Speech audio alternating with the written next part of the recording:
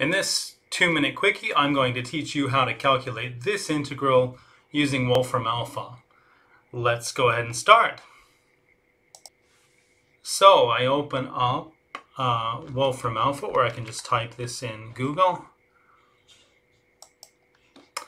Just like this, I click the link and then I ask my question here. So I need to write this in the right syntax. So I'll write integrate 2 square brackets, and then I wanted to put 1 over Sqrt with an uppercase S, and then 1 minus x to the power of 2.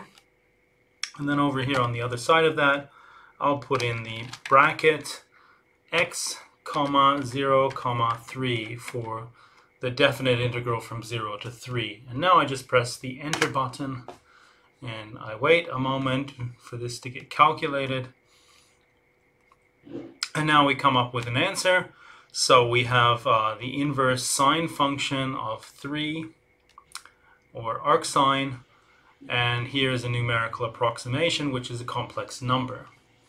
Okay, now generally you can seek a step-by-step solution just by clicking that button, and it often gives you more information on how things are calculated.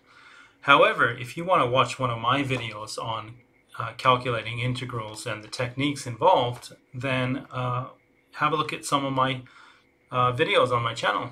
Thanks. See you next time.